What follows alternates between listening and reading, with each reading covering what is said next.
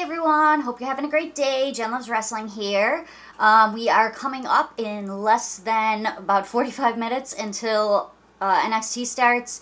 My day has been quite busy today, so I'm just going to try and put out a quick video for you guys, just covering a couple matches that happened this past week that I thought were particularly noteworthy, and I'd like to have a discussion with you guys about.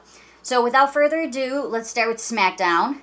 We had our intergender match with Sasha Banks versus Reginald, and this was really cool in just so many ways. Number one, WWE doesn't really do intergender matches, and when they do, number one, it's been a very long time since they even have it all, but when they do, it's usually either in like some sort of comedic form, or it's not really much of a match. It's not really showcasing both people's separate talents specifically, and kind of meshes them in the way that this match just really worked in this particular case. I think they complemented each other really well.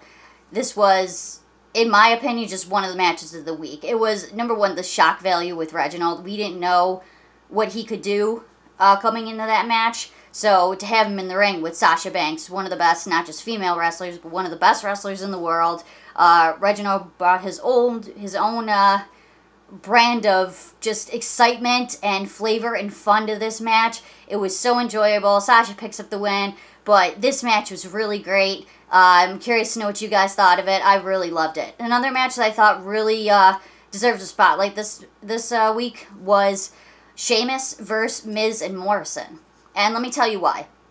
I think that the storytelling in this match was really top-notch.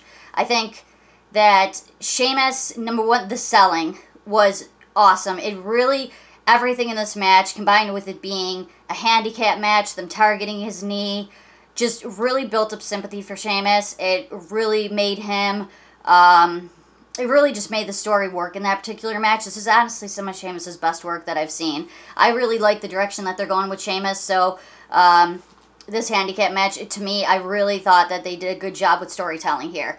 So we got the Royal Rumble also coming up this week. This weekend on Sunday. I'm really excited about that. Royal Rumble is probably my favorite WWE event of the year. Has been since I was a kid. It was the first WWE pay-per-view that I ever seen back when I was growing up. So it always holds a special place in my heart. And it's always a really fun show because we get lots of surprises. And since they've incorporated the Women's Royal Rumble as well, that's always really fun. And I'm really hoping that Bayley picks up the big win there. I'd love to see her versus Sasha, WrestleMania. Them main eventing that show is a hill that I am willing to die on, but what WWE does, we will see. So, let me know what you think about those particular two matches that I mentioned, the show coming up this weekend. Let me know what your thoughts are, what you're hoping to see, and enjoy NXT tonight. Alright guys, love you. Don't forget to like, subscribe, share, all that stuff. Have a good night. Bye. Mwah.